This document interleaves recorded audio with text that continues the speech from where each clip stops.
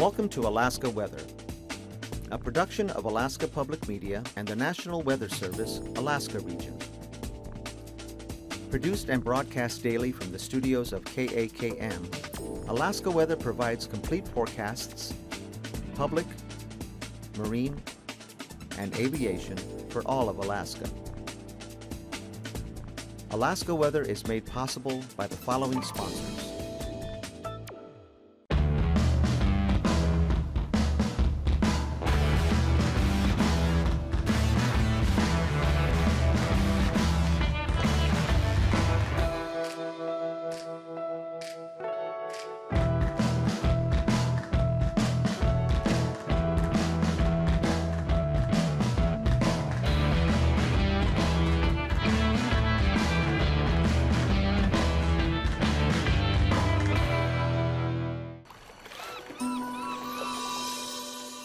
Sometimes the best way to find a living is to stay right where you are and study with UAS online.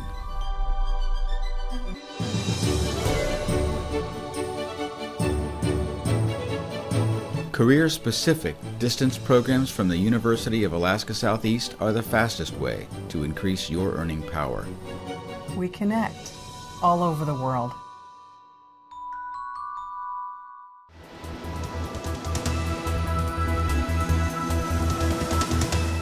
The National Weather Service. Hello everyone, and thanks again for joining us for this Friday's edition of Alaska Weather. I'm Dave Percy. Warning-wise, we've got a high wind warning out for the Juneau-Douglas area beginning late tonight and continuing through the day tomorrow for winds increasing with gusts above 60 miles per hour out of the northeast. And then also later on, I believe into actually Sunday, there's a winter storm watch out for snow of 6 to 11 inches there, again in the Juneau-Douglas area. And that's about it as far as warnings and advisories go here around the state. Satellite imagery yesterday showing some moisture, actually big high pressure area shifting westward from what it was earlier on here in the Bering Sea. South flow on the west side of that, up and over the top, dropping varying amounts of mid and high level moisture southward into the interior. On back, another surge coming onto the western Arctic coast tomorrow. Otherwise dry and mostly sunny here across southern Alaska, Copper River Basin, down across the Panhandle, looking really good. And frontal activity still held back to the west over the Bering Sea and the Aleutians. And everything out that way heading due north. And then we'll see today, same sort of situation, lifting northward, this area coming eastward here, and band of snow along with it there for the western Arctic coast down to about St. Lawrence Island, just talking really light flurry conditions there, and that shifting eastward there to the central Arctic coast. And another thing here over the, well actually extending from the eastern Beaufort Sea coast down into the interior. Areas of light snow with that there across the Brooks Range all the way down to the Alaska Range. And then south of there, just mostly mid and high level clouds here across Cook Inlet back over to the Alaska Range. Really nice here, Kuskokwim Valley all the way down to Togiak Island, even up to Nunivak Island there. Nice conditions out over the Bering Sea as well as the Aleutians. Real lack of storminess out there as high pressure dominates. Kodiak Island, light winds North Gulf Coast for the most part, especially the marine areas. And then still windy over the northern Panhandle there. But clouds right along the coastline there. Otherwise dry conditions south to about Dixon Entrance. Then you start picking up some moisture near the Queen Charlottes. This area cloudiness advancing northeastward there. And actually it's going to be that pattern that brings the moisture, wind, rain, snow into the Panhandle Saturday night and on Sunday. Let's see, today's analysis showing strong high pressure still over the Yukon there with the gradient keeping it windy over the northern Panhandle, less wind down to the south, and then slight snow here with this band of moisture, mostly from about the Alaska Range northward across the greater Fairbanks area on up to the eastern coast. A cold front here bringing the areas of light snow Nothing significant with it, maybe some winds kicking up to about 30 miles an hour in gusts. Otherwise, big area high pressure here north of the Pribilofs, keeping winds light and conditions dry over much of the Bering Sea. But you can see a lot of clearing there from the Pribilofs on down to the Fox Islands and Alaska Peninsula. Pretty nice out here over the western interior, actually eastward there along the North Gulf Coast and Prince William Sound.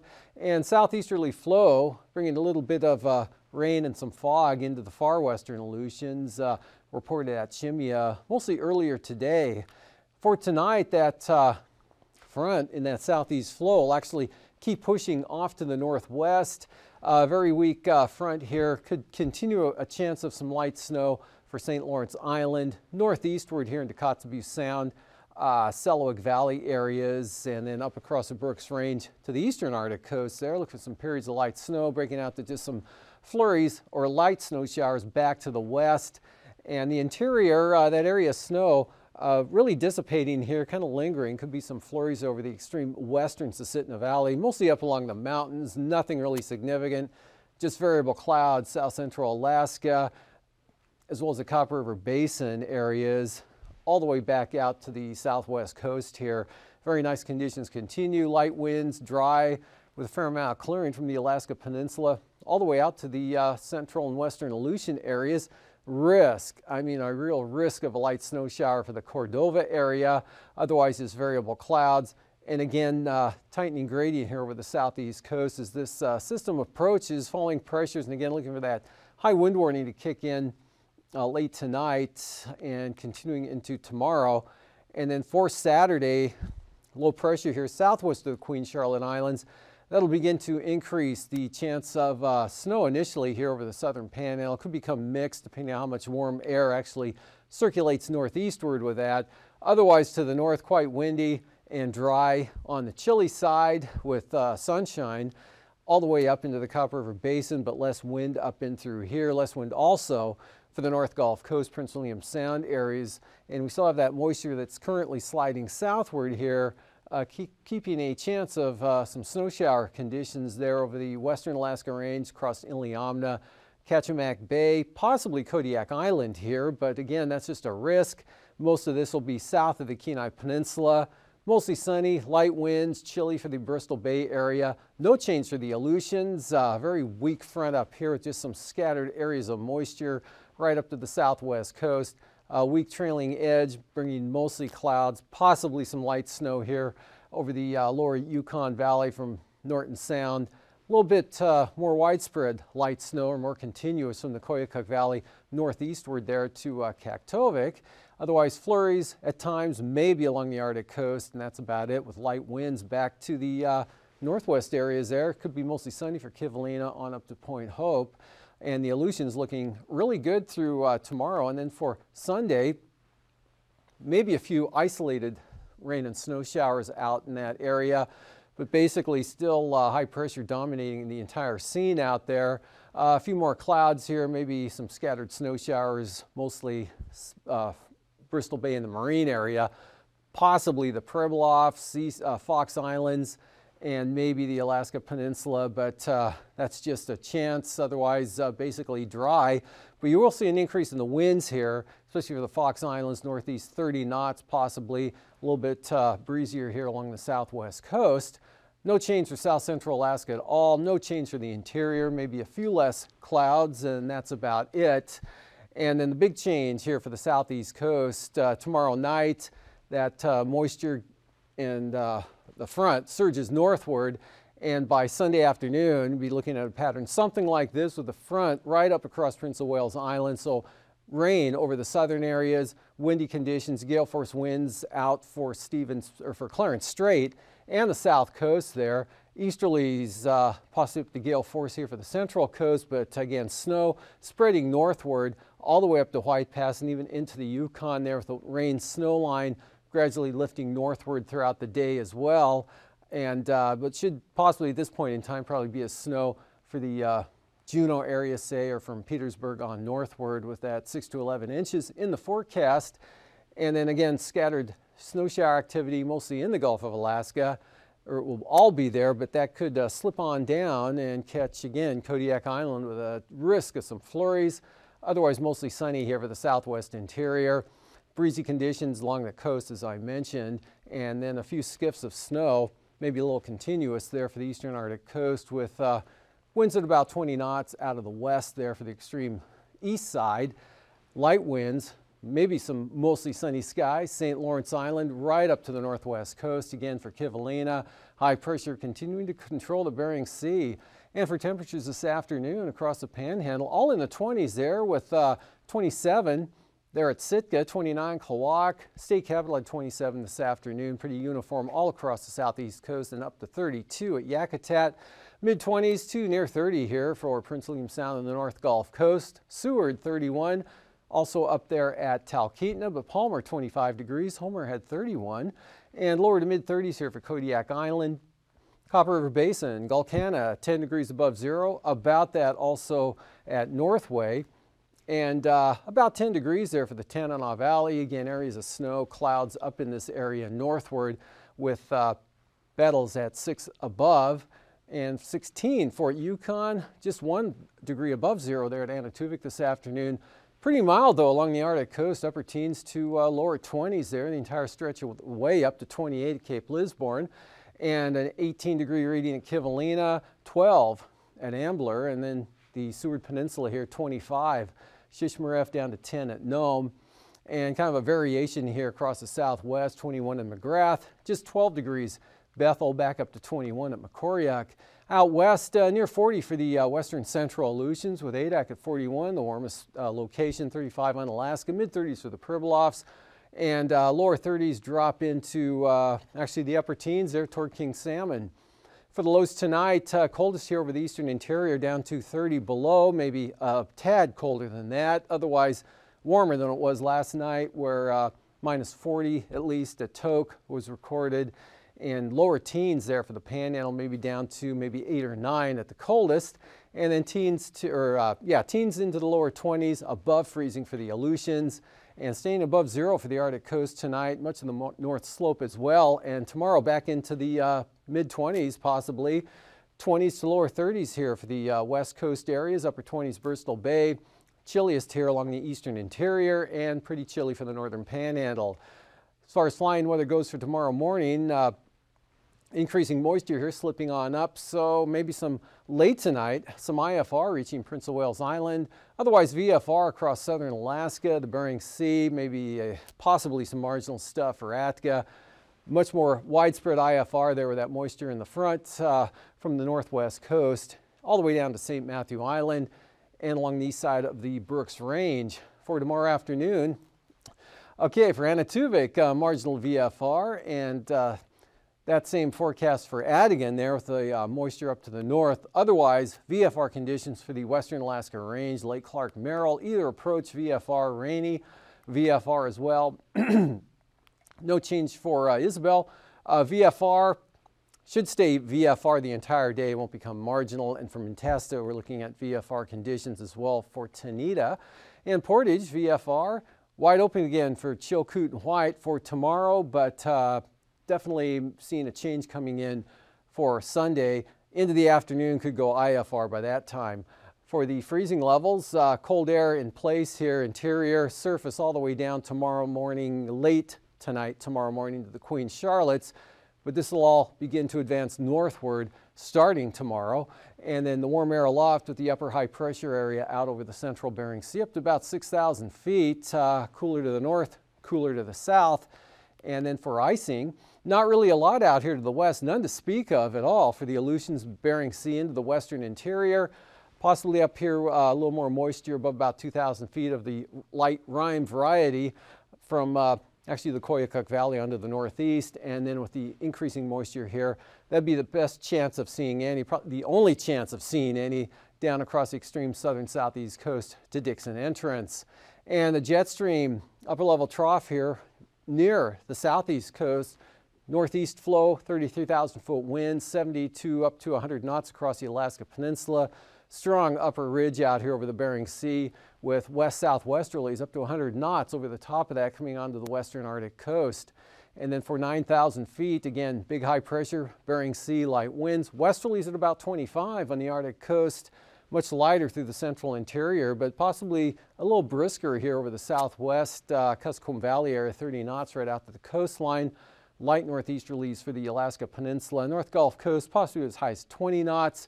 Increasing winds here across the southern panhandle northward to Lynn Canal, and then for 3,000 feet, 20 to 30 knot winds here, strongest along the south coast, lighter over the interior and definitely more variable. West-northwest, 15 to 30 knots to the Arctic coast.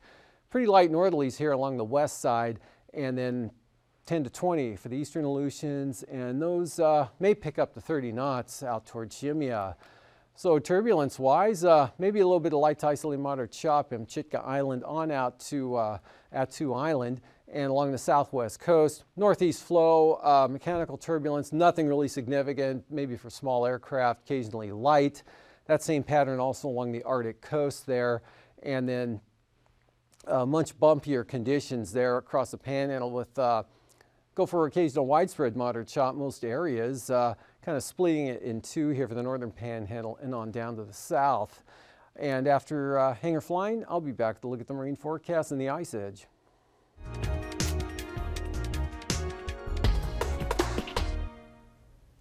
Good afternoon. I'm Rocky Capozzi on behalf of Alaska Public Media and the Alaskan Aviation Safety Foundation. Welcome to Hangar Flying.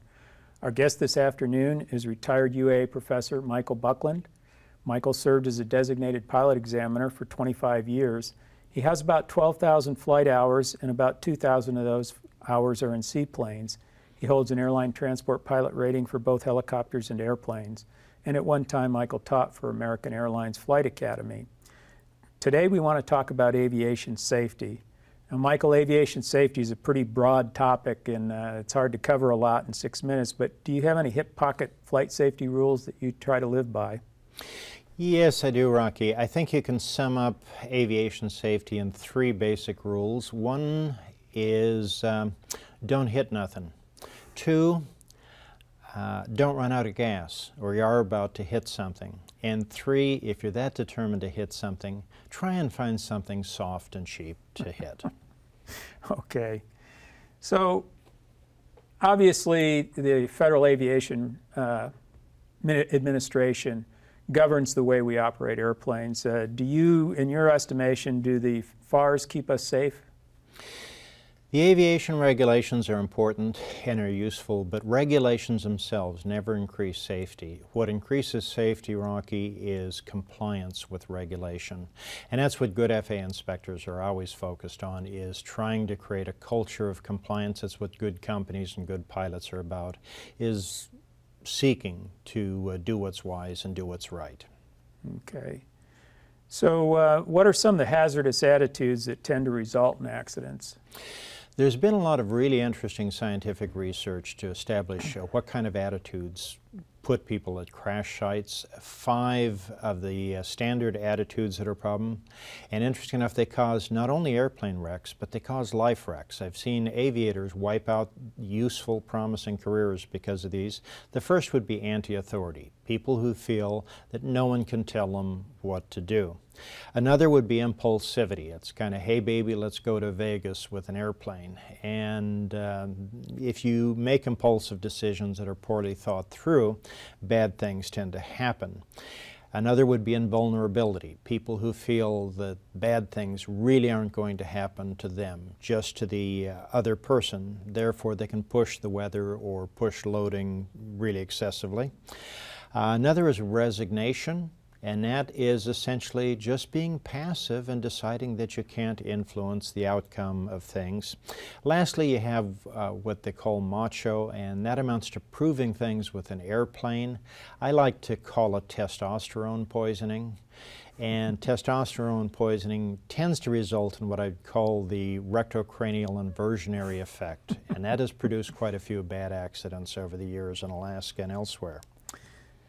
So Mike, general aviation accident rates steadily declined over a period of many decades, but the decline seems to have stagnated in the last 10 years. In your opinion, has the GA accident rate reached the lowest level we can reasonably expect? No, I believe that by making good aeronautical decisions, we could probably cut it in half still. One of the reasons that it has declined, other than people being better trained and perhaps more judicious, is simply that there's less flying going on as flying has become more and more expensive. But when we talk about rates, we're actually talking about, you know, numbers of accidents per 100,000 flying hours. We are, and the problem is for 135 and 121 revenue operations, we have extremely detailed information, but for 91 we do rough estimates because there are no really good statistics. I see. So one of the big movers for accident reduction in Part 121, 135 has been the topic or the practice of crew resource management.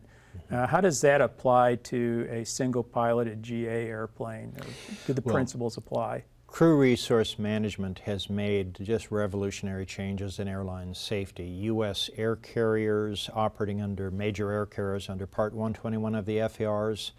The last time they killed a passenger, Rocky, was February 9, 2009, Colgan, New York, where 50 people died. That now is over 100 million scheduled U.S. air carrier flights without a single passenger killed. It's remarkably, virtually superhuman safe.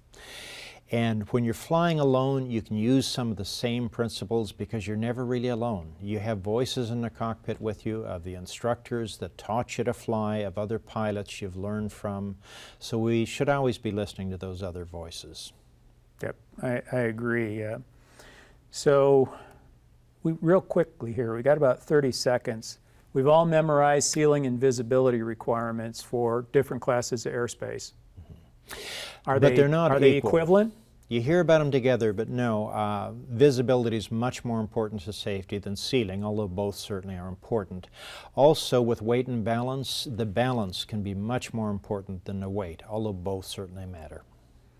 Okay, well, it's been great talking to you again this afternoon. We hope to see you again for a future session. Good afternoon and blue skies and tailwinds to all our viewers.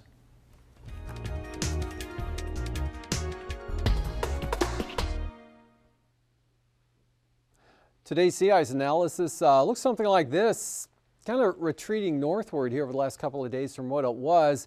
And really no big changes are in the forecast here with for the ice conditions.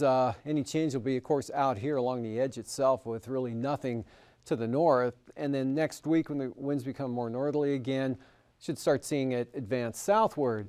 So moving on to the marine forecast here, we've got 30 to 35 knot winds out of the east here for much of the coastline, 25 in the extreme north coast, and gale force northerlies continue with higher gusts there for northern Lynn Canal, freezing spray and gale force winds down across Stevens Passage. Small craft advisories for Clarence Strait for those northerly winds, and then that's going to switch around and come up from the southeast and all the way up to gale force 35 knot winds there for the Clarence Strait area on Sunday. Same pattern here along the south coast, turning east 40 to northeast 35 as you go north here, and then northeast 25 for the north coast. 40 knot northerlies continue for northern Lynn Canal. And for Prince William Sound, light winds from the north, same thing for Cook Inlet, 10 knots to 15 south of the Forelands, and then 20 knot winds from the north-northeast here east side of Kodiak Island up to the western North Gulf Coast. For Sunday, northeast 10, Prince William Sound, northern Cook Inlet, 20 knot northerlies here south of the Forelands, Kachemak Bay, all the way down to Shelikof Strait, and pretty light winds here Kodiak Island and the North Gulf Coast, north-northeast at about 15. And for Bristol Bay, northeast 15, picks up to about 20 knots here on the Bering Sea side of the peninsula. Otherwise, northeast 15 to 20 from Cape Sarachev up to Sitkinak. Now out to the Sunday forecast, northerlies, Bristol Bay only 15. Same thing here southwest of Kodiak. The Alaska Peninsula, northeast 20 knots. For the Aleutians, east 25 here for the far western zone. Otherwise, excuse me, northeast 20 to 25 for the central Aleutians. And basically that same wind pattern across the Fox Islands with seas only 5 to 7 feet. And then for Sunday, at least 25, maybe 30 knot winds here on the north side of the eastern Aleutian areas. but all staying out of the northeast here, 20 to 25 for the central Aleutians, and not much change on out to the west with seas running 11 to 16 feet out there, otherwise lighter to the east. And then for the St. Lawrence Island area, tomorrow northeast at 10, northerlies 20 knots for the southwest coast, northeast 20 for the Pribilofs. And Sunday's outlook, north 15 knots there for St. Lawrence Island, southwestward there to the St. Matthews zone, northeast 20 for the Pribilofs, all the way up to Kuskokwim Bay, a little lighter there, or actually north 20, north of Nunivak Island. And then for the Beaufort Sea coast, brisk wind advisories on the east side there, dropping back to 20 knots to the central coast, actually to the western coast as well. And then we're looking at lighter winds here from Wales to Cape Beaufort. And then for Sunday, light winds from Wales to Cape Thompson, turn southerly, kind of a weak low off to the west there. Otherwise, westerlies here along the remainder of the Arctic coast in those zones at about 20 knots, give or take. And then for tonight, high wind warning kicking in eventually there for the Juneau-Douglas area, with gusts increasing to 60 miles per hour or more late tonight into tomorrow, and then some light precipitation possible that's shifting southward here into the western Alaska Range. Otherwise variable clouds. Looks like a little less snow for the Tanana Valley, but another batch rolling in with that front to the north there, which will weaken here back to the southwest coast. A little more continuous light snow farther to the northeast. Another nice day here across southern Alaska, lingering snow showers, increasing moisture down over the southern southeast coast, as well as increasing winds occurring there over the northern panhandle. And then again, even more of a wind and rain and snow condition here, with the rain south, snow north, and could see 6 to 11 inches. Continue dry over the interior. Have a perfect weekend. These forecasts are to be used for planning purposes only. Call 1-800-WX-BRIEF for a formal pre-flight briefing. Always file a flight plan before you go flying. The U.S. Coast Guard Auxiliary urges you to leave a float plan with a friend or the harbor master before you go boating. Alaska Weather is made possible by the following sponsors.